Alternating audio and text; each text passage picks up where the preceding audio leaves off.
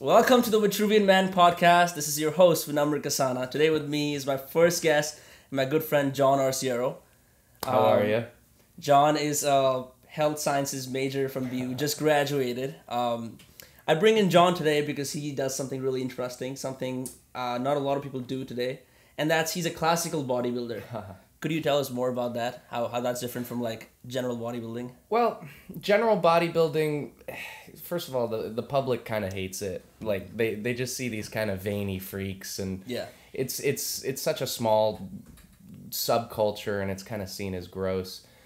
But I mean, that connects to why I even got into bodybuilding, because I love lifting weights and everything like that.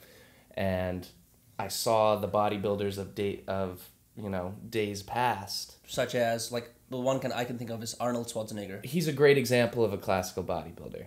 Right? So, but even prior to him, there were guys bodybuilding, and they weren't quite as big as him, but they had kind of more of a brawny look. It's definitely a look that's more accessible to the public. I see. And that's what really made it appealing to me. So when you say accessible, do you mean that contemporary bodybuilding is not? Yeah, I would say it's not. If you look at who won Mr. Olympia this year, or if you look at Phil Heath, I don't know if you know who that is, or maybe the viewers know, but bodybuilding now is just a game of how big can you get with, verge of death, low levels of body fat, and you're dehydrated, and all the guys up there, they look...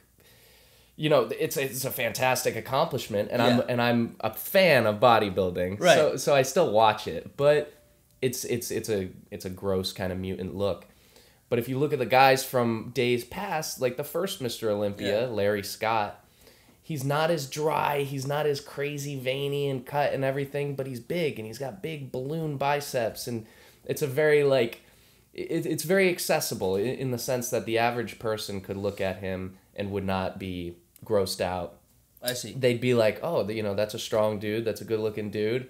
But nowadays you look at a bodybuilder, at the beach or in public. The first thing that comes to my head is roid monkey. Yeah, roid you're just monkey. like, Avoid. Steroids. Yeah. Because he's so big, his lats are, he can't even put his arms down. Like an alien walking on Earth. Exactly.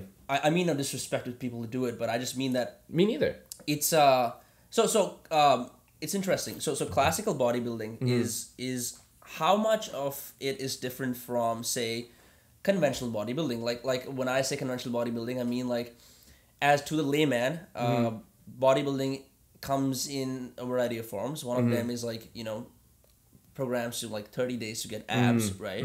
Get a chiseled lean body, which is the standard narrative that exists. Like, get a chiseled lean body, get a good butt, right? It's all focused on specifics. It focused towards a more lean body. Yeah. So how's classical bodybuilding different from that? So there were guys that looked lean in the class. So classical bodybuilding, it's defining it is kind of difficult. I see. For me, I use the term old school bodybuilding and classical bodybuilding kind of interchangeably. Right. So the lean body as opposed to the muscled body, the difference there is really, is in how you're training and how much you're eating. I train, I want to get as big as I can get, naturally, because as a natural, you're never going to look crazy big. So I'm okay with trying to push that envelope. Yeah. But the lean body seems to be more in nowadays. Girls see Cristiano Ronaldo and they're like, oh. Brad Pitt from Fight Club is another one.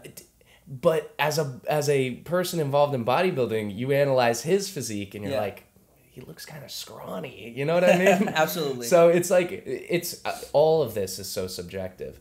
Bodybuilding in general, some people might like how the guys look today. Right. Some real crazy people might even be attracted to it. But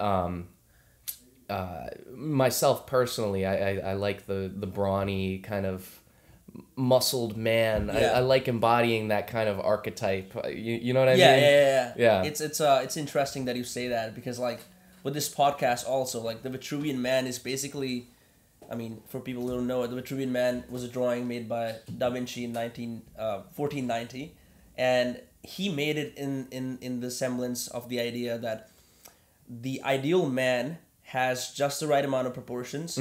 So if you understand the proportions of man, you can understand the universe. You know, it was based on that. And one of the things I read in your post was like how, like I went all the way back and I checked it out. It's like classical bodybuilding has a certain kind of shoulder to waist ratio, like to look a certain way. And I think you borrow it from Grecian ideals, right? Like because I've seen a lot of pictures of Aristotle, Marcus Aurelius. All of these are like Stoics, philosophers, but they're incredibly fit guys. Very fit, yeah. And I'm like, how does that happen? And I remember that quote by Aristotle, like it was something along the lines of, I think we discussed this.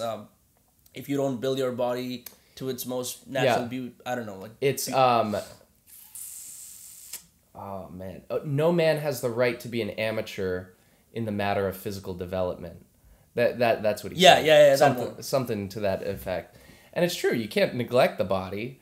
You can spend all day, I mean, this is my opinion. You can spend all day meditating, but there's a reason why a lot of spiritual practices incorporate the body. Like look at yoga, right? Absolutely, yeah. There's something about connecting with your body and connecting with your muscles and really feeling that kind of energy and life force through you. It's inherently spiritual. So I think if you're only doing the mind and you're only kind of focusing on your mental environment, you overlook some different doors that could be unlocked, I guess, in your potential. That's really fascinating because I remember when I first talked to you about this concept of just being inside your body, because I know we both follow Eckhart Tolle in that sense. One of the things you recommended to me was to basically feel your muscles when you work out, and I.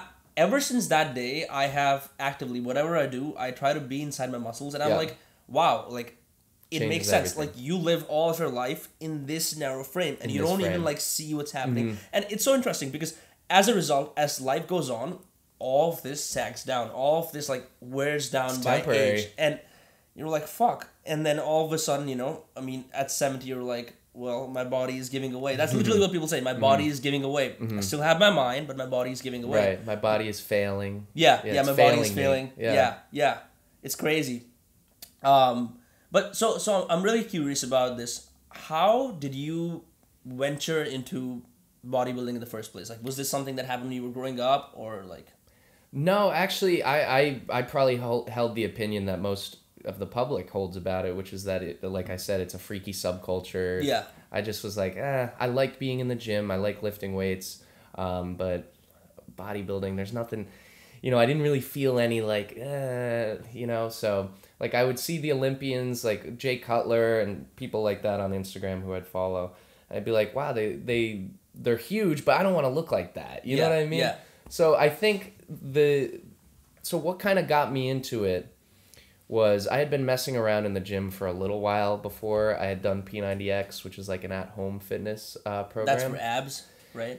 It's for the whole thing, but they have a really good ab workout. Yeah, they have a really good ab workout. So I used to do P90X, and I loved how I felt. And my idea was kind of like just fitness related. It wasn't really about developing muscles. It was just fitness related. And my idea then, and it still is to this day, is that as long as I can get a good workout in at the beginning of the day and expend energy and kind of use my power, that's like a win for the day. You know what I mean? 100%. Especially if you start your day that way, you like no matter what happens the rest of the day, it's like I have a win to look back on. 100%. There's this guy called Aubrey Marcus. I don't know if you know about him. Yeah. You know about him, right? Yeah. So he's the CEO of On It Supplements, and I actually ended up reading this book. It's called Own the Day, Own Your Life. Yeah. Before this, I used to follow like a bunch of different morning routines, right? Do this, do that, but most of them would be sedentary. Like I would wake up, I would meditate, I would write in my journal, but not a lot of physical work. So, and then my gym time or my fitness time would happen 3 to 4 hours later after I'd woken up, right? So I started following that, and he says all you gotta do is 3 things: hydrate, get lit, and move. Get lit? Like, get lit as in, like, Smoke get into a joint? light. Oh, okay. like get natural sunlight because it wakes you up. Gotcha. And the third part was movement. It's like, you don't have to work out, but just either do yogic poses or jumping jacks or push-ups to kind of prime your body for the rest of the day because it's going to work. And I really like that. Definitely. And so I'm interested. So you were basically... I was just doing fitness. Yeah. For maybe 3 years, just doing fitness, not focusing on the muscles. And then I kind of ventured into the gym because I'm like, well, there's more equipment here. There's more stuff to do. So I started lifting some weights, not really knowing what I was doing, not really knowing how to train for bodybuilding. But what really turned me on to bodybuilding was, I could point out some specific people on Instagram that nobody's going to know about, but, you know, looking at Arnold Schwarzenegger, I mean, I think most bodybuilders will be like, oh, like, I just want to look like Arnold. Absolutely. We're all bodybuilders are hopelessly working in the shadow of Arnold Schwarzenegger. Even now? Yes. Nobody's ever going to look like him again. Nobody's ever going to be like him again. But it keeps us kind of going to see such perfection. Yeah. So I saw him and I was like, kind of what I was saying earlier, the body type kind of appealed to me where I was like, man, you know, especially him in the 60s before he was like famous. Yeah. Like when he was a little bit smaller and a little bit rounder and a little bit more body fat, I was just like, man, okay, if there is a body that I would want to wear in daily life, it would be that kind of body. It's so interesting you say a body that I want to wear. So I read in your post that your approach to bodybuilding is you don't believe it as I'm going to get big and that's it. That's like the standard. Well, that's part of it. I mean, of course, but like there's an element of sculpting and nourishing the body, right? Definitely. So I really like how you're saying like I would like to wear that body. Like, could you talk more about that? Yeah, well, at the end of the day, bodybuilding is just a little game you're playing. You know, it's not your whole identity. I mean, it is for some people if it's their career, but for me, it's just a hobby. So it's like the reason I say it's a body you wear is because it is a statement. It's like fashion, right? Yeah. It's like the shirt you wear says something about you. You know, the shoes you wear say something about you, but your physical development also says something about you. It says that, you know, it might say that you're motivated. It might signal to other people that maybe you're a little full of yourself. Yeah. It might signal to other people, you know, so it is something you wear. It's a statement about yourself. It's the first statement about yourself. It's your appearance. So, and I don't think it's all bad to spend time working on your appearance, because that is what it is at the end of the day, is it's how your body appears. Yeah. But what goes into crafting that sort of body you're wearing is far deeper than it's more than skin deep. So that's really why I say it's something you wear, because it's a statement. And it's almost, like I said, it's almost like something outside of yourself. You know, it's almost like you have this thing with you all day long. It's your body. You're carrying it around. It never leaves you, but you don't give it attention really throughout the whole day until you're in the gym. It's like then you pull out your sculpture and you're like, okay, now I'm gonna work on this. Yeah. And then you put it away. Yeah, you do your thing. You look, okay, this needs something. That what is that? And that's crazy. You know. So when you go do that, because I've seen like you do the poses as well, and there's such a massive misunderstanding about posing, because I mean, me personally also, if I see someone posing, I mean, this is prior to acquiring that knowledge about classical bodybuilding, right? Me too. Right? Yeah. I would be like, what a douchebag. What a douche, like, right? Like, why the fuck is this person posing? Yeah, but especially if they're like, ugh, and they don't know how to do it properly, which is most people, so they look like, you know, they look it looks weird. Take shit, but it's just not coming out. Like, I didn't have enough fiber in my diet. There's like veins in their forehead. Yeah. And they're just, ah. So like, and it's not appealing. You're right. Yeah, but how do you combat that? Because I know a big part of classical bodybuilding is the posing. The posing. That's so. I actually have a video coming out soon, and I break down what is classical bodybuilding, and I say a third of it is how you pose. Yeah. The other one third of it is how you actually look, muscular development. Yeah. A third is how you pose, and a third is how you train. So, yeah, so the posing, I see how, I used to think the same thing. I'd be like, look at this guy, he's checking out his muscles. But there's no other way. First of all, there's no other way to assess your progress. Yeah. That's just the baseline, is there's no other way to assess how you're doing. Right. Second of all, though, it is a sport. You can call it a sport. A pageant is probably a more accurate term. It's a beauty pageant is really what it is.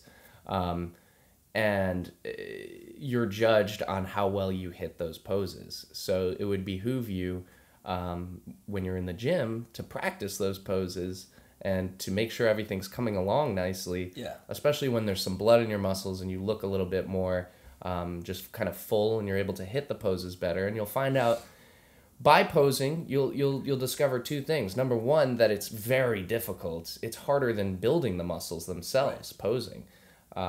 Tensing every muscle in your body, tilting the hips, making sure the collarbone is at the right angle, and I don't even consider myself that good of a poser. So for me, I'm just like, ugh. So that's the first thing you discover. The second thing you'll discover is any weak points you have. You'll be like, oh, I saw Arnold or I saw Platz hitting this pose in an old school photo. Let me try it. And then you try and hit it, and you're like, what's missing here? Oh, it's my rear deltoid. Yeah. I need to develop that more. Yeah. So it's a way of assessing progress, but for the uninitiated, it looks douchey, it looks vain. But there's a way to pose, I think, that is more vain, which is like what we were talking about before. But there's also a very artistic side to it too, where you can express yourself. A lot of competition in bodybuilding back in the day, it was more geared towards like the beauty pageant aspect of it. Yeah. So the posing was the bodybuilder's way of kind of talking with the audience.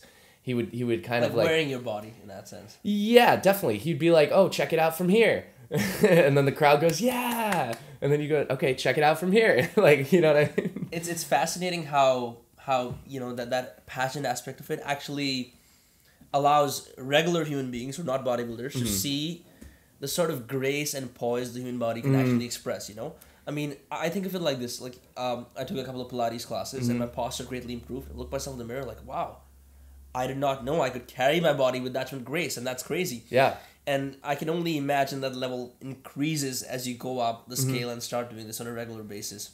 It's reminiscent of Grecian sculpture. It's reminiscent of, sculptures you'll see in history museums. Yeah. But for some reason, when it's embodied in the flesh and you see somebody, kind of clutching their chest like the David. Yeah. You see somebody doing it in real life. To some people, it's like douchey or it's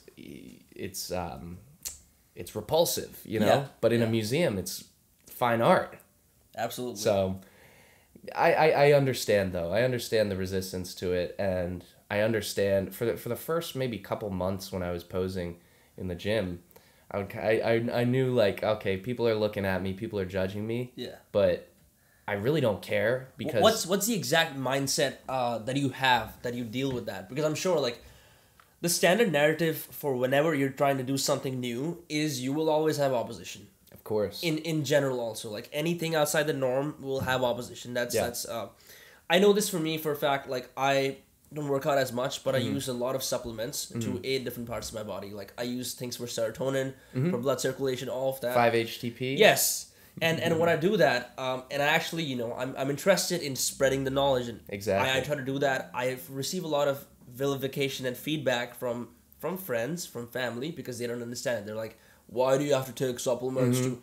I'm like, because we're biological beings. Like, actually, one of my friends in Colombia told me this. Like, you can fix your physiology first and then fix your psychology. That's easier, because we always focus on, I just need to get rid of like this thing in my head, as opposed to if I just have serotonin, dopamine, anandamide, endorphins, all of that flowing through my body, I'm more able to, handle things better. So how do you handle this, I would say, haters? How do you handle haters? Well, it's something I still learn about. I mean, I've been lucky enough to not have too many haters online. Yeah. I don't actually think I've had any yet.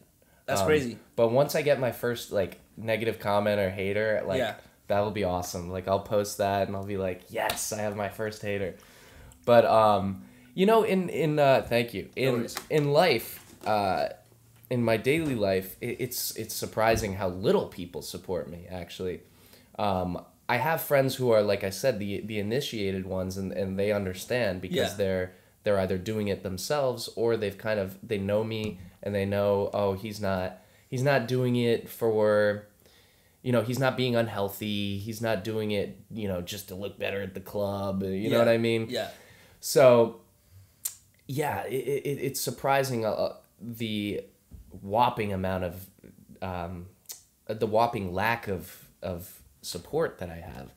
Not to sit here and tell a sob story, but no, it's absolutely real. Right. So, even just people at work, like this past week, I think I made a post about it. I don't know if you read it, but even just this past week at work, a woman who I don't know that well, she's like the fellow physician that works there. Okay.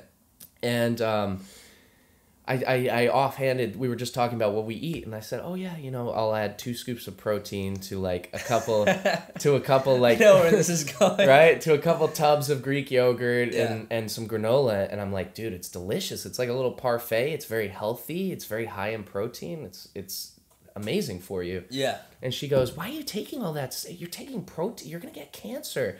And I'm like, so it can come from anyone. Yeah. It was a lecture. She lectured me like, why do you want to do this physique stuff? I'm like, well, why does anyone want to do anything? It's all coming from that place of lack and insecurity. Like, I have nothing to offer to this world, so I'm just gonna bitch and criticize the people who are actually making a change in their lives. Yeah. It's so I think about it like this, like when you're stuck in such a place and that you can't really do anything about it, and you've basically doomed yourself into inaction, right? Yeah. Then you see people stepping out of the norm and doing something different. You're like, shame him, shame him. That's exactly what happens, and it's so toxic. I don't know why humans do that to each other. It's sometimes I think it's competition. Sometimes I think it's jealousy, and I'm guilty of it too. But it's these moments of facing a hater head on that have actually made me into the kind of person who will never ever again judge somebody for putting time and passion into a hobby, even if I don't understand it. 100%. If dog showing is your passion, and you spend all day clipping your Yorkie's toenails, fuck it, dude. Dude, it's do what you love. Like, it's awesome. I'm sure there's an art to it, and I'm sure your heart is so full when you're doing that. So I will never judge you because I know how that feels. Yeah. And I also know how the passion feels. So let's talk a bit more about the art and the passion of bodybuilding, because I feel like with any creative pursuit, there's a fair amount of self-doubt that comes in. Definitely. There's a fair amount of, like we talked about, criticism from outside, lack of external support. Definitely. And then also, like, just being worn down by, because you're working on your body, in this case, just being worn down by fatigue. Oh, yeah. So how does one stay true to their progress in the fitness journey as a whole? Like, what's your philosophy behind that? Just looking at the old pictures of yourself and seeing how far you've come. Because nobody can take that away from you. That's the other thing about bodybuilding, is you're wearing your progress all day long. Right. So you have a constant reminder on hand of something you've done, something you've built, right? So you can always go back to that. Look how far I've come. Look what I've done. And even if you haven't developed your muscularity, whatever your fitness goal is, look, I'm faster on the mile. Look, I'm whatever.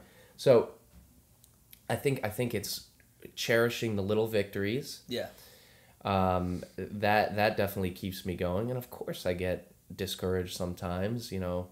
This morning I was discouraged as hell. I saw that post.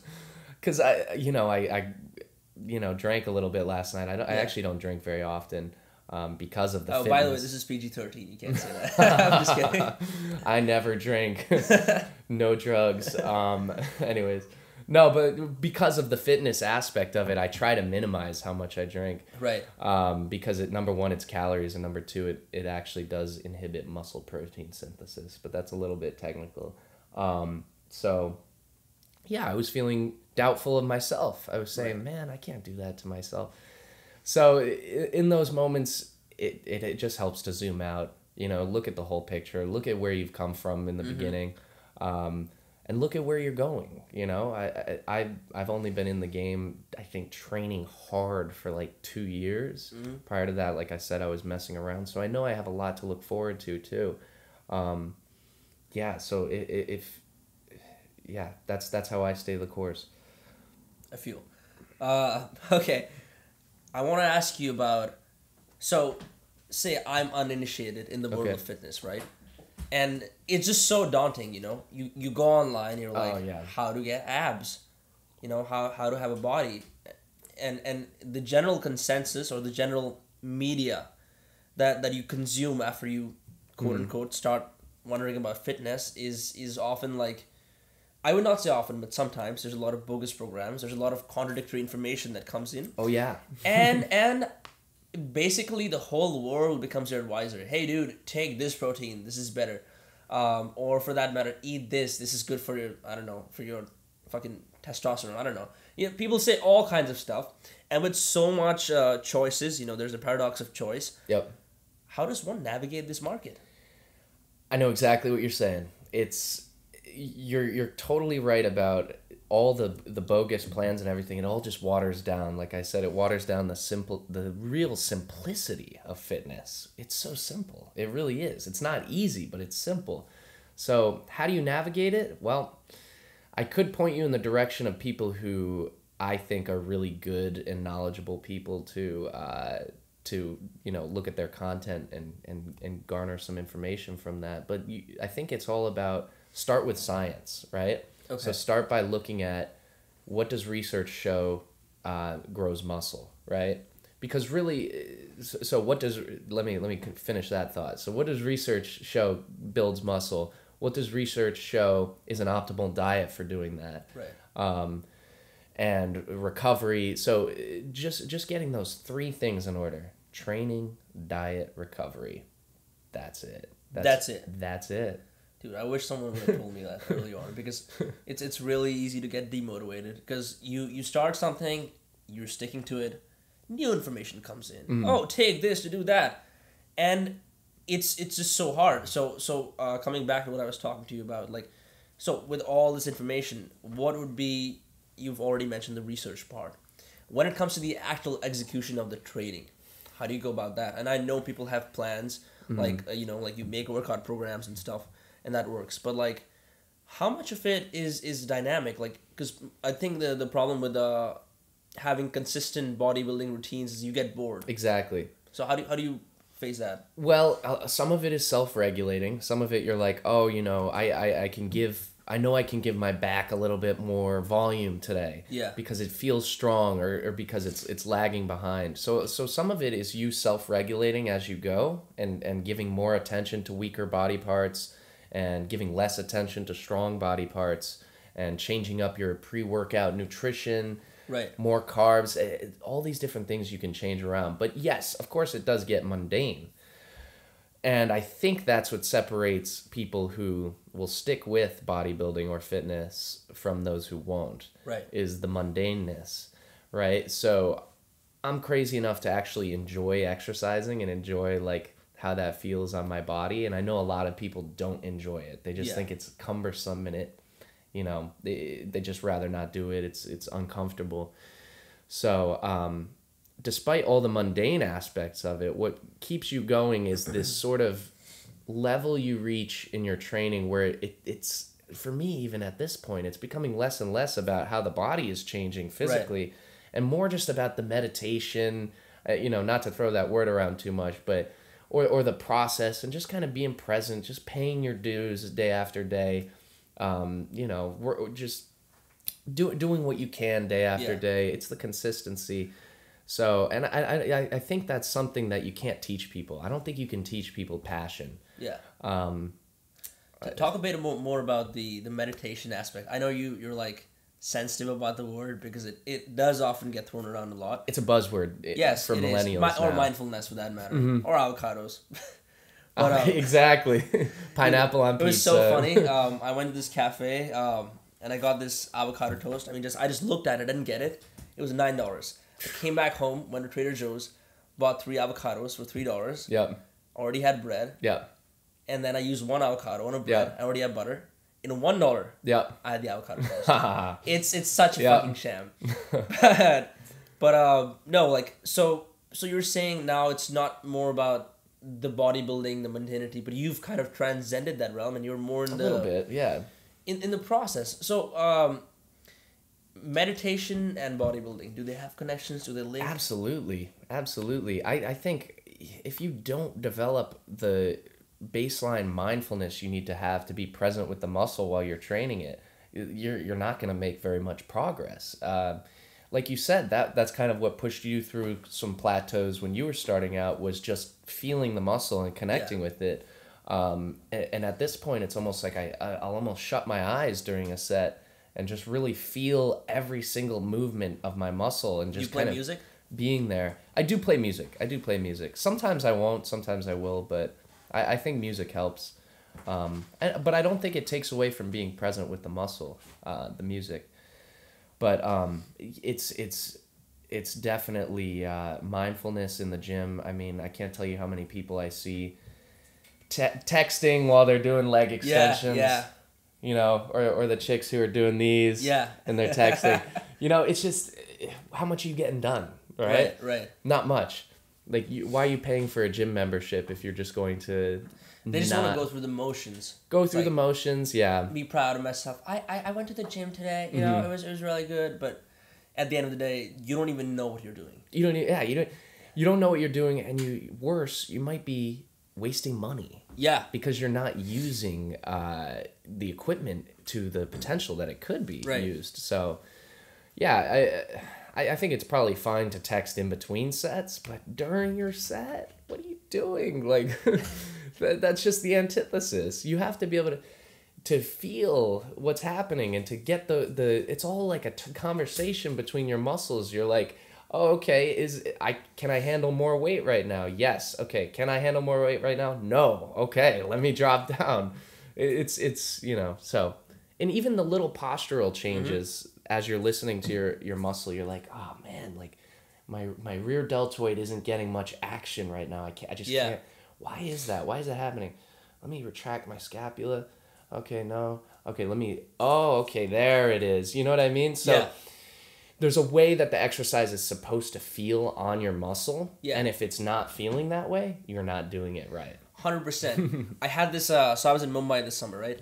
I had this Pilates instructor who I just met. She was like, you have terrible posture. I'm like, I pride myself on the fact that I stand straight with my shoulders back. That's Jordan Peterson. But no, she was like, no, your tummy is tucked out. All of your weight is centered on your lower back. I don't know what you call this muscle. Lats? Your lats are basically unused in the posture. Oh, and yeah. If you clench your lats, your chest will stick right up. Yeah. And I was like, but that's fine. He's like, no, you're going to have terrible back pain in the future. And lo and behold, the prophecy was right. Within 5 days, I was back to her. Like, yeah, you fucking bitch. You put a placebo in my head, and now it's actually happening. Yeah. And then she was like, okay, just, put your attention away from the lower back and, try to feel these muscles. I was like, hi, guys. I did not know you existed. And it was crazy. And ever since then, I've become so cognizant of this fact. Whenever I'm walking, if I've noticed any sort of strain in my lower back, I immediately say hi to my muscles, and there they are. It's crazy. Just check in. Yeah. That's why there's such a thing as a body scan meditation, right? Which is what? Well, a body scan is basically going head to toe, feeling every little sensation of every component of your body, usually while lying down. I've done it a few times. I'm not big into it, but they'll say stuff like, feel your fingers, feel every little sensation, feel the skin on your thumb, feel the slight pressure of gravity pressing against your hands as you're just lying here. You know what I mean? Yeah. Just checking in. That can I be love that. That can be also a great way to... I love that because it's like, when's the last time someone said, hey, just checking in? Because, I mean, like I said before, you're so much in here that this gets rejected. I've actually done tangential meditations which are close to that one, but I noticed that, you're just lost in your head, and then you're like, I'm a human being. This is my hand. This is my palm. I can touch trippy. it. It's trippy. It's crazy. And, wow. Okay. The checking in aspect of it can bring you, like you said, it can alleviate pains, but it's also the principle of checking into something that's happening right now. Yeah. So it's something that's bringing you back to the moment, right? So it's a great way to alleviate anxiety or stress is 100%. Is to just think about what's happening right now. This is totally off topic. But, that's totally fine. But what's happening right now? Yeah. Right? Am I listening to the person I'm talking to? Am I feeling my body? You know what I mean? Yeah. Definitely. 100%. Like, before we started this, I noticed immediately I had a little tension here. So I went outside, I was like, ooh, just shake it out. Because it's really important. Definitely. If you don't do that and you sit with that tension, it's like, it's going to bother you throughout. You want to be, your body should be as free and loose as possible when you engage in anything for that matter. Like I see it like this. When I go out on the weekends, if my body is tense, I'll like stay back for 10 minutes, relieve it, and then go out. Because I don't want to bring that tension with me. I want to, you know, so I can be a loose and free version of myself as opposed to be like this. Right. Well, it's a subconscious message that's getting across to other people, your body language, right? Yeah. So if you're stiff and people notice it, and there's sort of a below the radar interpretation of your mood just based on how 100%. you're. Yeah, it's like, oh, this guy, you know, he might just be standing a little stiff, but you might be more likely to perceive that person as stiff as a person. Yeah, like, 100%. You know? So. If a funny thing that happens with me sometimes when I'm seeing patients and they're aggravating me. By the way, we forgot to talk about this. What do you do exactly? Nothing too grandiose. I'm an ophthalmic technician right now. Which is a fancy word for what? Somebody who helps out an eye doctor. Sick. So yeah. Right. Okay. I'm just trying to get clinical experience for PA school, but actually, like, the job has me seeing patients and interacting with patients and kind of playing this game of what could be going on with them as I'm listening to their complaints and stuff like that. So when I notice, back to my point, when I notice that a patient is, because sometimes patients will give you a hard time, particularly the older patients. Yeah. I mean, I'll never work in geriatrics, but if they're giving me a hard time, I'll notice that as I'm sitting at my desk, I'll notice that my feet are pronated like this. I'll be like, why am I holding this tension right now? And I'll just relax it. Yeah. Because I'm leaning over and I'm like, oh, why am I flexing my what's that called? The gastrocnemius? I should know anatomy. But yeah, I'm like, where did that come from? Okay, there's a tension in my foot right now, even as I'm like talking to this person, just because they're getting on my nerves. Yeah, and I'm like, oh, dude, take that away. it's so evident. I'm so glad you mentioned that because I can see it, I can feel it happening in the moment, but I don't feel it like afterward because I just forget about it. So exactly. So it's like you really have to be cognizant of how your body responds to different situations, like. There's this really interesting analogy that Elliot Hulse uses. For you guys who don't know about him, he's a cool guy. Does a lot of spiritual and fitness stuff. But he says that if you see a dog and it's in like a fight mode, you'll see its back and neck will stiff up, like, right?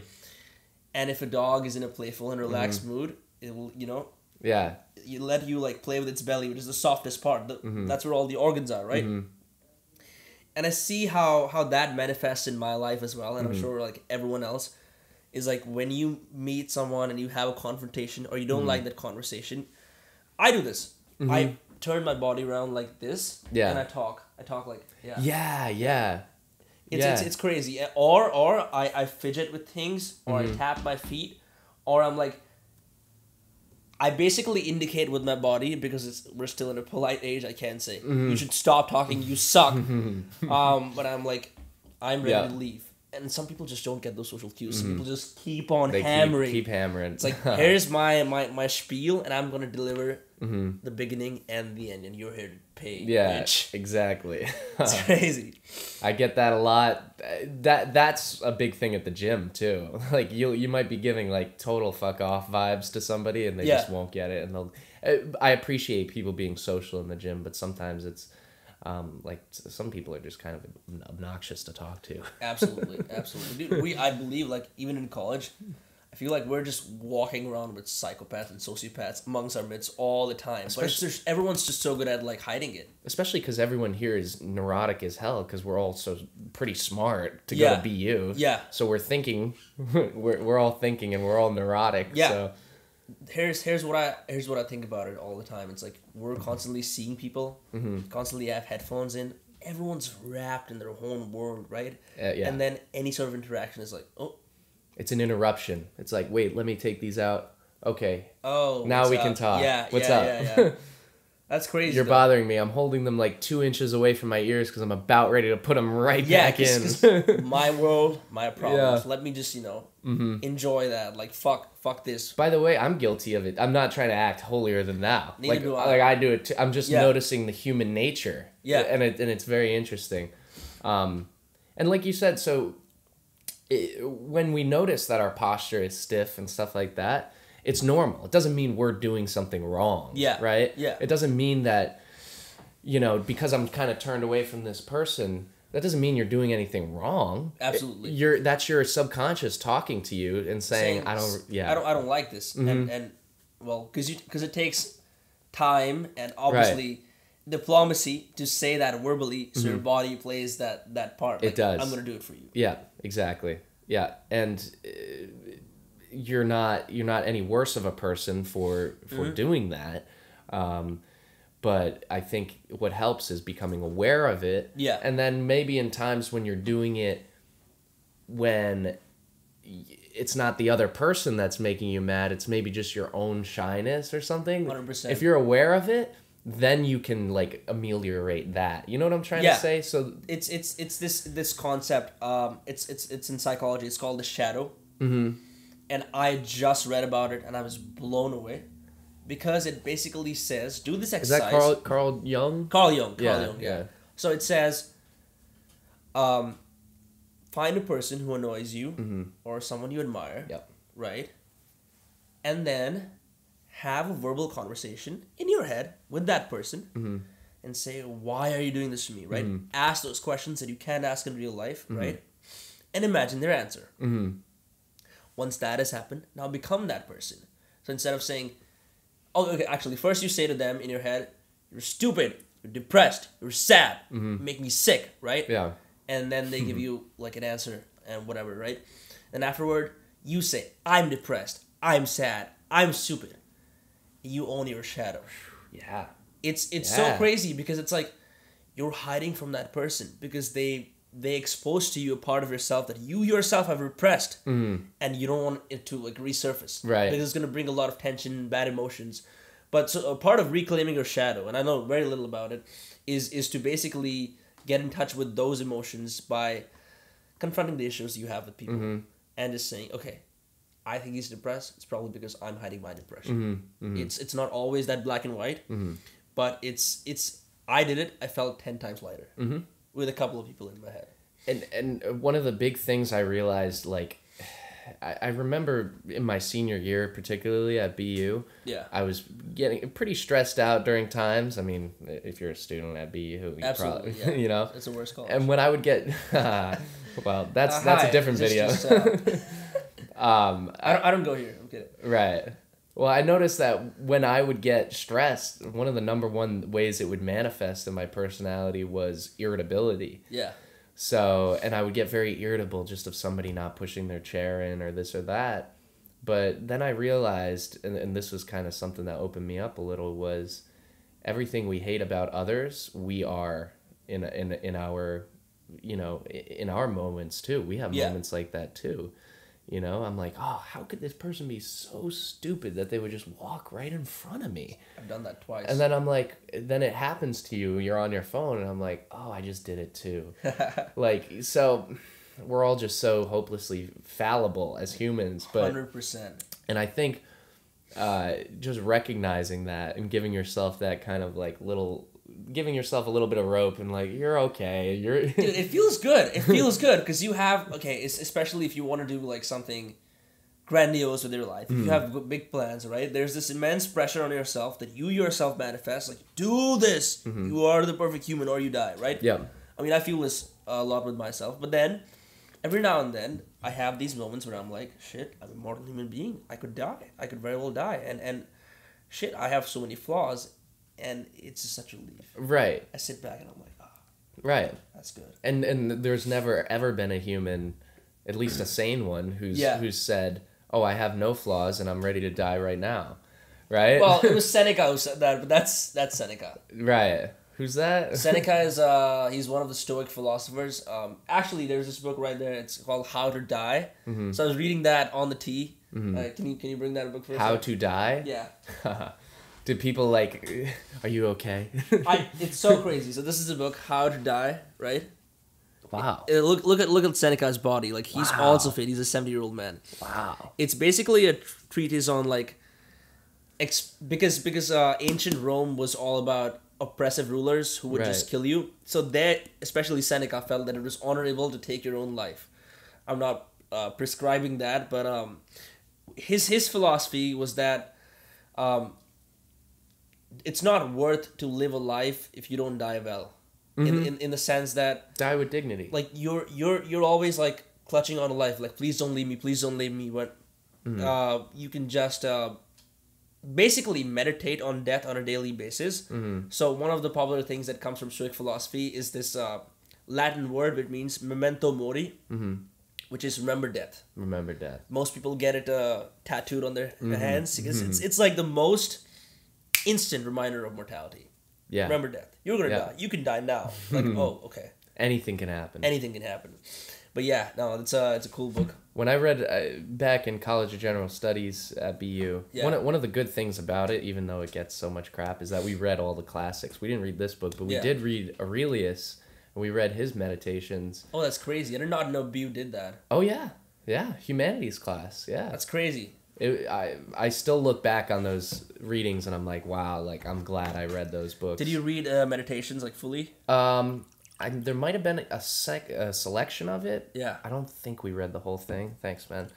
But one of the big takeaways is holding lightly to life was one of the things he said. So like holding, and it's similar to like the whole Buddhist idea of non-attachment, stuff like that. So just holding lightly, you know, realizing it can always slip out of your fingertips. Yeah. And that's something that it's a muscle, I feel like, that to get back to like bodybuilding type vocabulary. I mean, you don't have to. I love where this is going. Right. Yeah, it's a muscle that it's, some people might call it the I don't give a shit muscle. Yeah. You know, but I call it the rational kind of, let's look at what's really going on here. Okay, we're monkeys on a rock in space. Context. It just gives you context. Like, oh. Yeah. Oh. And really, we like to think that we're all so special and worth something. And maybe we are in our small human milieu. Yeah. But in the scope of things, we're just a pulse, just a beating heart that nobody will remember. We're insignificant. We are insignificant. Literally, we will all be stardust and nobody will remember. And there won't even be an anybody. It'll just be everything's stardust and that's it. That's it, man. It's crazy. I mean, mortality is such a good concept. I'm glad that we're being exposed to these ideas at you're 22, 23, right? Yeah. I'm 22. Yeah. It's crazy that we get these ideas now because so it's interesting. I was at a store and I went with this book. Obviously, it's become something of a phenomenon because whenever I go, I'm just reading this book. People are like, "Oh, what is that? How to Die? Oh my god!" Yeah. So the store was like, "Is that Stoicism?" I was like, +1 for you. Yes. How are you? And she's like, "Yeah, I wanted to read this book, but I'm scared it's gonna make me confront stuff." I'm like, "Oh." But then I see how it works out because, like us as I'd say youngsters, 21, 22, we can understand it intellectually, maybe incorporate a couple of teachings in us, but as someone who's lived the whole experience of life, I think they might be more scared because then they might be like confronted with truths at a later age when they can do nothing about it. Yeah, it's too real. For us, it's like it's a little bit of an abstraction. Yeah, absolutely. At our age, we're just kind of like, well, we'll probably have a lot more years left, so we can kind of toy around with this idea of death, and it doesn't feel that threatening. But it's interesting. The reason, like you were saying, our exposure to these ideas, I feel like it's taboo to like talk about death, and 100%. Especially in the more puritanical aspects of, I feel like, fundamentalist religion, they've almost put a Band-Aid over the idea of death. Wait, it's not the end. Here's a Band-Aid. Yeah. You go to heaven. You know what I mean? Yeah. So that's just another way of circumventing the actual thing, which is remembering death, right? Yes. Oh no, don't worry about that thing. You've got your whole life. It's fine. Don't worry about death. No, that's just it's so crazy. It's just a transition. Yeah. You know what I mean? So that's what I love about Stoicism also. It's like they don't let you sweep shit under the rug. They're like, okay, put the rug out, see all that shit, and eat it. Yeah. It's that sort of like humility in the human condition and that sort of groundedness that I admire. But well, that's manifested in many ways in fitness, right? How's that? So it's forever humbling to be part of a fitness practice like bodybuilding. You'll always look at poses of yourself. You'll always look at your numbers, your strength, and you'll forever be disappointed, at least with some of what you see, right? Yeah. And you have to look at it, and you have to eat it, and you have to still, go after it even if it hurts, right? Yeah. So I think that's facing the imperfections that we have and looking at those little, and I'm talking about this, and I'm a freaking mess, like I was that's fine, and we all are, right? So yeah, that's another thing that I realized about, like, especially so I see it like this. So if you say educate yourself, if you are a self-educator and you educate yourself with a variety of literature like this, anything else, right? You naturally want to disseminate that information to your friends and share it so that they can also learn, that you can also learn the process. But this happened to me a lot, but I'm a mess. How can I do that? It's that sort of hypocrisy. It's like I know all these great things. I've incorporated some of them in my life, but I'm still a mess. Right. What gives me the right to have this podcast or, have something else and say these things? I could, yeah. But you just have to balance it, like, because you're never going to be perfect. If you always feel like, I'll do this once I'm not a mess, you're going to die. Well, have you read 12 Rules to Life, Jordan Peterson? Of course I have. Okay. I actually haven't read it. But I know one of his rules is always assume the person you're talking to knows something you don't, right? Yes. So we're all kind of qualified because we've all worn a human body and lived inside of a human brain for X amount of years. We're qualified to say something about it. Right. Qualified to say something about the human experience. We're qualified to say something about things that have helped us, things that have worked, right?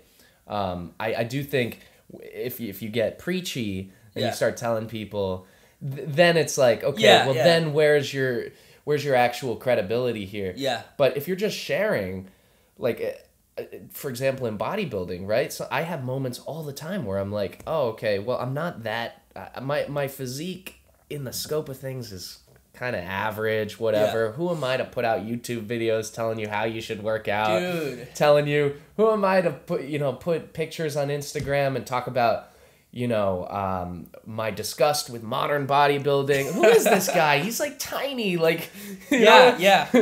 But I say it anyways because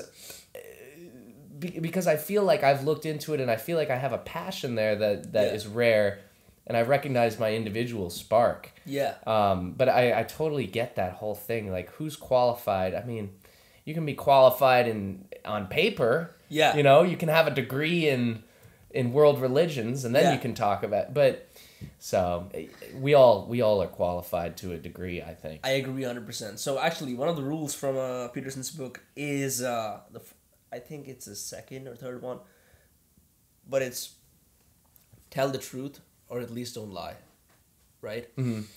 And it goes on this premise. It's like, no matter how stupid you think you are, no matter how biased, no matter how much of a half-truth you have, it's your truth. You must learn to say it.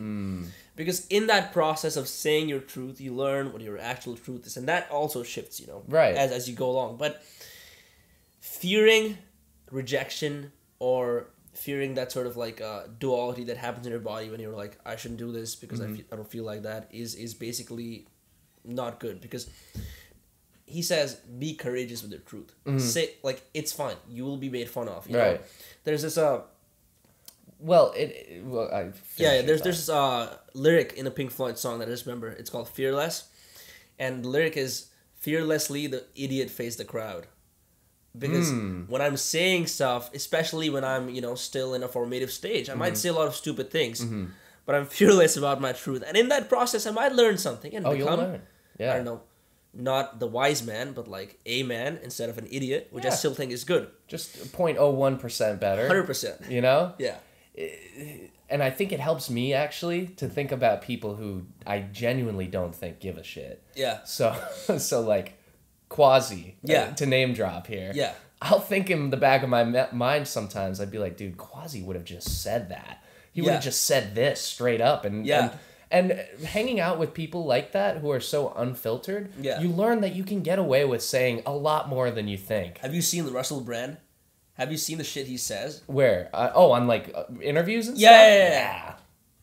And the general consensus, it's Russell, he's like that. Yeah. He gets away with a lot of fucking much shit. I mean... Well, because he has a reputation for speaking his truth. You know what I mean? Yes, exactly. Yeah. So if you're lying all day long, if you're not saying what's on your mind, then when you say your truth, it's a little bit more, whoa.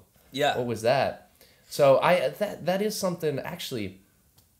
Going right back to that woman who was giving me crap for taking protein powder. Yeah. You know, I told myself in that moment, I was like, because the next day she apologized. She's like, I was very, very heated up about it. Yeah. I'm really passionate, but I just don't want you to get cancer. So like she didn't learn anything. But I said to myself in that moment, I was like, I'm going to be honest with her how I felt. Yeah. And so she said that, and I go, yeah, you were very passionate. Yeah, you were, yeah. Like, I didn't... felt good though, right? Yes. I didn't sugarcoat it. I didn't go, oh no, it's fine, it's okay, whatever. No, I was like, yeah, you were really heated up. It feels good. Just say it, man. Be known as a sincere person who just speaks from their heart. And I think that's actually, not to toot my own horn, but I think that's what separates my fitness content online. I've seen that. I've actually seen that. So much of it out there is just, arm day, tag your arm buddy. Like, how many millions of captions are tag your gym partner, or it's a girl. International Chest Day. Yeah, International Chest Day, got a hashtag juicy pump. You know what I mean? Yeah. And I'm like, there's so much of that out there. Yeah. That's like the pornography of fitness. It's the look at it for 2 seconds, go, that's cool. And then swipe past. 100%. You know what I mean? But I was like, okay, so if I'm going to make a fitness Instagram, I feel really deeply, and I feel really deep emotions in life. That's just who I am. So I'm going to just be as expressive and say exactly how I'm feeling. Right. At the risk of being looked at as, who's this douchey guy, or why is he putting so much passion into such a strange little endeavor? Absolutely. I'm okay with people not seeing. And that's what bodybuilding, like you said, like imagine if someone cuts their dog's toenails, like putting passion into that. Yes. It's like even more like outcry from the public. Right. So the best you can do is just and this is something I still remind myself of, is just to just say what you mean, 100%. Yeah. So to slowly start to wrap things up, I do want to talk about your passions aside from bodybuilding, because one of the central premises of this podcast is to bring in polymaths. Mm-hmm. And when I say polymaths, I'm flattered you would even consider me that. But when I say polymaths, I don't mean Einstein. I mean like polymaths in the making. Yeah. Like you, or for that matter, I consider myself, not to toot my horn, but in that sense. So and I think that being a polymath, or at least let's skip that word, being someone who's grounded in different disciplines, right, actually aids your main discipline. Like it gives you a sort of comprehensive idea of things, because you can now unlock different parts of your brain and start to think about the same thing in different ways, right? You get multiple paradigms, right? So what are some other things that you do apart from bodybuilding that? Well, I'm notorious for among at least my family and friends for going through a lot of phases. Okay. And they're all like, when's the bodybuilding phase gonna end? Right. Okay. So they'll say stuff like that. So prior to that, I was a performing magician for like 6 years in high school. That's crazy. So I was doing that, and I'm a little out of practice. Like, I haven't done anything really recently, but that was my bodybuilding. It's what I lived and breathed, was magic, and I would do it around school and stuff, and I would do shows and stuff. What was the mindset behind that? Like, what made you go into magic? For me, seeing I saw a magician on TV who levitated a woman, and basically he did what's known as in magic the Azra levitation, Azrah or something. Yeah. And it's a levitation where the woman levitates, she's perpendicular, and then she's covered with a blanket. Yeah. And then is vanished. Yeah. And it's just like a 2-in-1 crazy freaking illusion. Yeah. So I saw that and I was like, magic is one of those things that people see, but they don't know, like, they see it on the surface level as, like, kids' entertainment, as just hokey little tricks, but it could be more. And that's kind of like what bodybuilding, too. Yeah. Right? So I was like, man, like, there's these veiny freaks, but it could be something real here. It could be something more. It could be an art. It could be a fashion statement. It could be a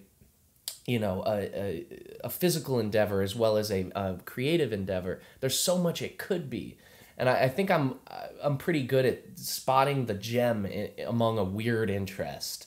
I'll be like, this is a weird interest overall, but there's a little something in there that's so cool. Yeah. And so it transcends. It's like that 1 degree of deviation from the norm. Yes. Just one, just enough to make it happen. Yeah, it's that one little gem in the turd,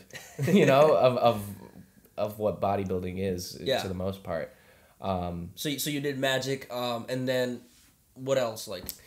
Well, I was making short films for a little while. When I was a kid, like from 12 to like 15, maybe, I was just making movies like all the time with my buddies. They all sucked, but I loved editing, and I still love editing so much. I could edit in front of a computer all day long, playing around with different images and different music. So that's actually something I'm excited for with this YouTube channel coming up, is the editing aspect of it.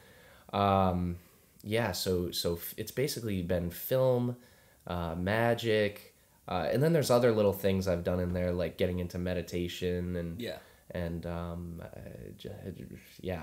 that's as far as creative stuff, photography, a little bit of modeling.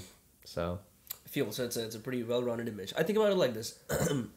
So when I first dabbled with the idea of creativity, I was already like a pretty solid artist. I mean, I used to draw a lot as a kid, and then over some time I became a writer. And then I started doing poetry. Then I started watching films. Then I started writing again. Then I started playing music. Then I started singing. Then I started consuming information. Then I started getting into self-help, personal development. Then I started speaking better. Then I started doing other things like meditation. And I feel like all of these little activities that we just do as hobbies, we don't put much mind into it, exactly, right? yeah. But in the overall, they add to the person itself. Because I think about it like this, like even education for that matter. I'm an advertising major at BU. I can just ground myself in that, but I refuse to do that because I feel like I can add so much more. I can look at one thing from multiple perspectives. I can study psychology, do that, right? Then I'm like, okay, what if I study economics? I can understand the money of it, and then how do I just get into people's heads? By having those conversations, right? And I feel like it's all those mundane activities that we do day to day which actually accentuate our main passion. Right. So for most people, going to the gym is just a mundane thing you do every day. Yeah. But some of us are weird enough to like make that into like a huge thing. 100%. Going to the gym, building muscle. But it's like you said, so all these different tangential interests, there doesn't appear on the surface to be a connection with some of them. Yeah. Right? But if you look at the whole story, it makes sense looking back. Absolutely. Why I went from here to there to there. Oh, because I found out about this. Yeah. And it resonates with this, which is something that's part of me, So yeah. I see it like one of the Da Vinci principles, there's 7, is connexion. I hope I'm pronouncing it right. It's basically the ability to make connections from seemingly distinct fields. Art, science, logic, creativity. I like that. Math, painting, and then fuse it all together to make something. Because Da Vinci was basically an architect, a party planner, an artist, a mathematician. Party planner. He was. Like planned weddings and stuff? Yeah, like he used to plan fabulous parties. And That's awesome. It's because of the fields of experience from which you could borrow from, it just accentuated his art. With the Vitruvian Man already. And then he made the first flying machine. All of that, I think, is great. And I see it now. Like, I talk to a lot of my friends and people I meet. The general consensus is, I do one thing and I do that good. And that's there's no problem in that. You can be exceptionally good in one thing, right? But I feel like it's always helpful. Like you said, bodybuilding is your hobby. You're passionate about it, but it's not something that defines you. It's not my whole life by any means. But your whole life exists on those other tangents, and then it accentuates that thing that people see. Yeah. It's crazy, man. Well, I think with bodybuilding, I don't know if you wanted to wrap up. Can No, I go ahead, go ahead, yeah. So with bodybuilding, there's an interesting crowd you get, because what it is it's an athletic endeavor in the sense that you're using your body, but it's an artistic endeavor as well, with the presentation and the posing and the attention to detail, right, and stuff like that. So that's two separate realms that on the surface don't seem like they mesh. Right. Creativity and just brute athleticism. Yeah, right? Yeah. But I think, and that was something I kind of struggled with for a little while. I'm like, I'm a really kind of cerebral person. I feel really creative. But do I want to be like an athlete? Do I want to do like bodybuilding? Yeah. Like, do I want to be a fitness model? But I'm also creative. So it's crazy. So you balance that. You're trying to like find which identity comes up, or if they fuse together or not. Well, that's why classic bodybuilding appealed to me. That makes sense. Is because because nowadays it's not as focused on the art. It's not as focused on the beauty and the attention to detail. It's just focused on as much muscle mass, as much steroids, as much whatever, more, you know?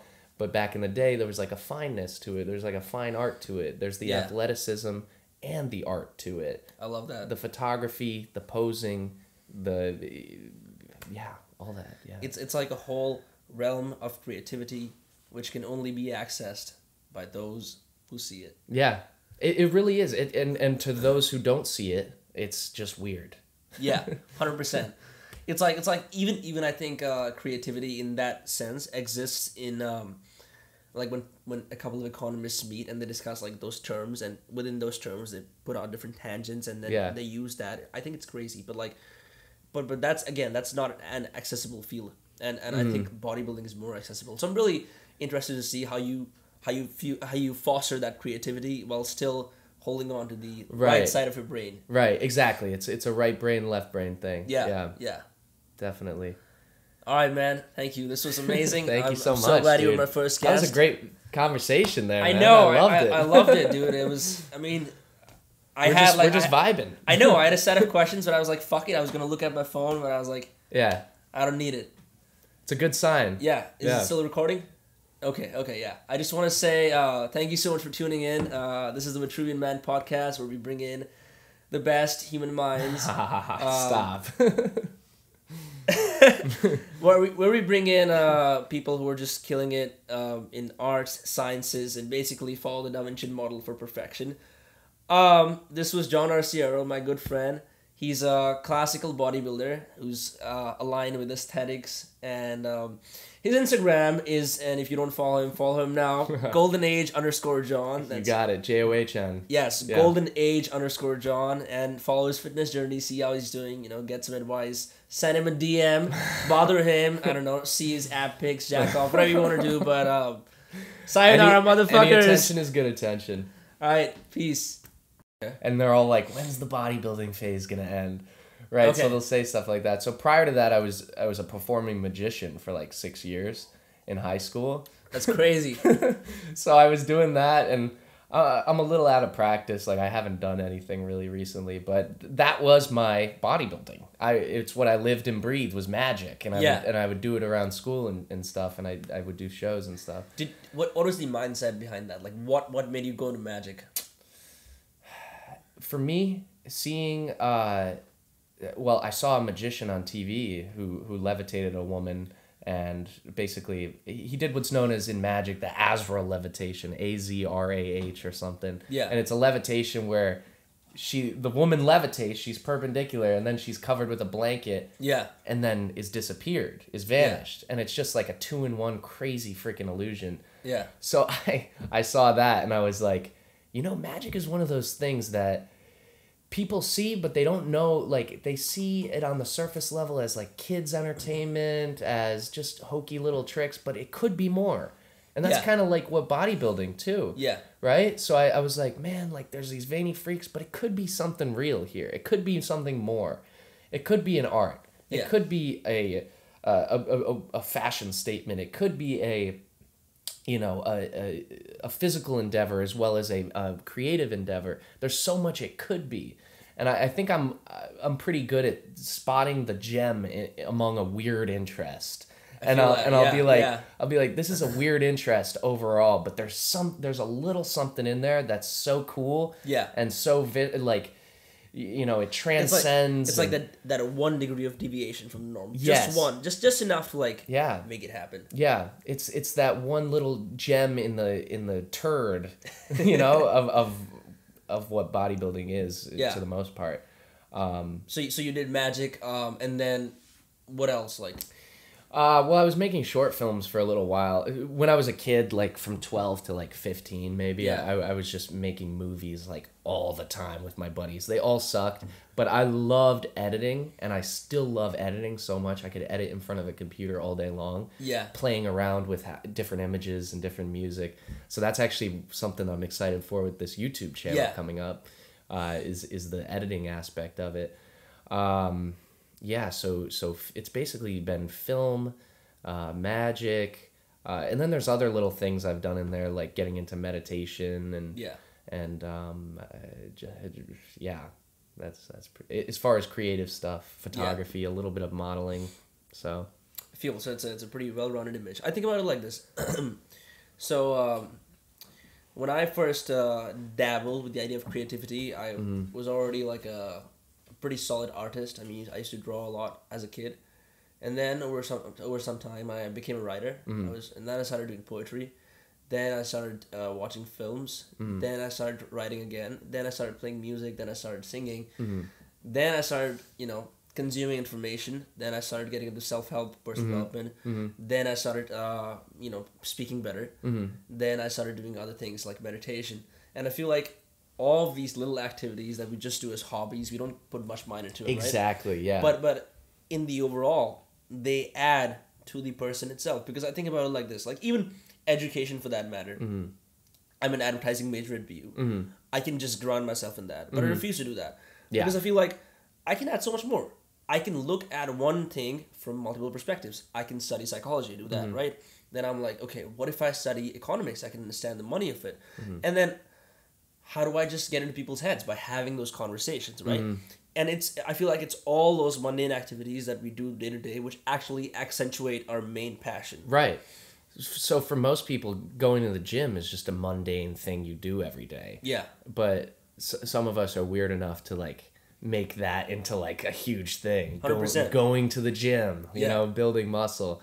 But it's like you said, so all these different tangential interests, there doesn't appear on the surface to be a connection with some of them. Yeah. Right? But if you look at the whole story, it makes sense looking back. Absolutely. Why I went from here to there to there. Oh, because I found out about this. Yeah. And it resonates with this, which is something that's part of me, So yeah. I see it like one of the Da Vinci principles, there's 7, is connexion. I hope I'm pronouncing it right. It's basically the ability to make connections from seemingly distinct fields. Art, science, logic, creativity. I like that. Math, painting, and then fuse it all together to make something. Because Da Vinci was basically an architect, a party planner, an artist, a mathematician. Party planner. He was. Planned weddings and stuff? Yeah, like he used to plan fabulous parties. And That's awesome. It's because of the fields of experience from which you could borrow from, it just accentuated his art. With the Vitruvian Man already. And then he made the first flying machine. All of that, I think, is great. And I see it now. Like, I talk to a lot of my friends and people I meet. The general consensus is, I do one thing and I do that good. And that's there's no problem in that. You can be exceptionally good in one thing, right? But I feel like it's always helpful. Like you said, bodybuilding is your hobby. You're passionate about it, but it's not something that defines you. It's not my whole life by any means. But your whole life exists on those other tangents, and then it accentuates that thing that people see. Yeah. It's crazy, man. Well, I think with bodybuilding, I don't know if you wanted to wrap up. Go ahead, yeah. So with bodybuilding, there's an interesting crowd you get, because what it is it's an athletic endeavor in the sense that you're using your body, but it's an artistic endeavor as well, with the presentation and the posing and the attention to detail, right, and stuff like that. So that's 2 separate realms that on the surface don't seem like they mesh. Right. Creativity and just brute athleticism, right? Yeah. But I think, and that was something I kind of struggled with for a little while. I'm like, I'm a really kind of cerebral person. I feel really creative. But do I want to be like an athlete? Do I want to do like bodybuilding? Yeah. Like, do I want to be a fitness model? But I'm also creative. So it's crazy. So you balance that. You're trying to like find which identity comes up, or if they fuse together or not. Well, that's why classic bodybuilding appealed to me. That makes sense. Is because because nowadays it's not as focused on the art. It's not as focused on the beauty and the attention to detail. It's just focused on as much muscle mass, as much steroids, as much whatever, more, you know? But back in the day, there was like a fineness to it. There's like a fine art to it. There's the athleticism and the art to it. I love that. The photography, the posing, all that. Yeah. It's like a whole realm of creativity which can only be accessed by those who see it. Yeah. It really is. And to those who don't see it, it's just weird. Yeah, 100%.